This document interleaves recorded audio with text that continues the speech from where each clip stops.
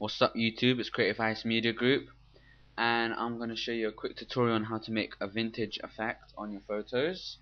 As you can see in this photo, you have the crinkly lines as if it's been really old and cracked and everything.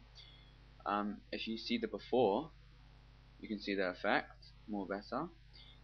So yeah, let's get at it. First thing you want to do is open your image into Photoshop and unlock it by double clicking on the lock. Press OK.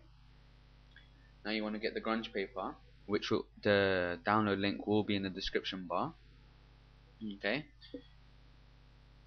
close that now, full screen, and I'm going to resize it. You shouldn't normally do this. You should always keep the aspect ratio, but there we go. You're not going to lose that much quality in the paper. Alright, once you resized it to your image, drag it underneath the image, click on the image and change the blend mode to multiply.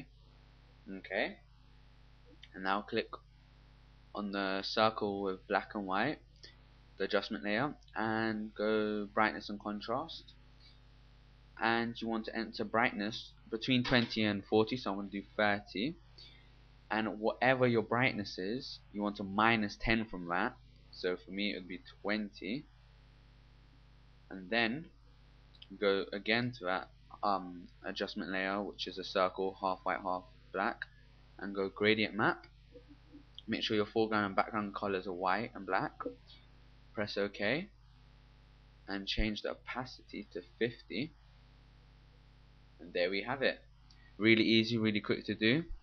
Let me show you the before and after. Before, after.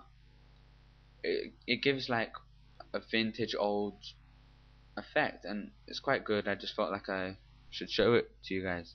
Thank you for watching. Please comment, rate and subscribe.